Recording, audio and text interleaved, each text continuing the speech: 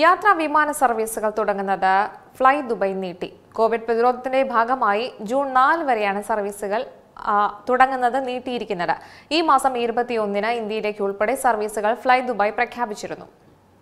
ഇത് രണ്ടാം തവണയാണ് ഫ്ലൈ ദുബായ് യാത്രാ വിമാന സർവീസ് ആരംഭിക്കുന്ന പ്രഖ്യാപനം നീട്ടുന്നത്. മാർച്ചോടെയാണ് ലോ ബജറ്റ് വിമാന സർവീസായ ഫ്ലൈ ദുബായ് കോവിഡ് വ്യാപനത്തെ തുടർന്ന് സർവീസ് പൂർണ്ണമായും നിർത്തിയത്.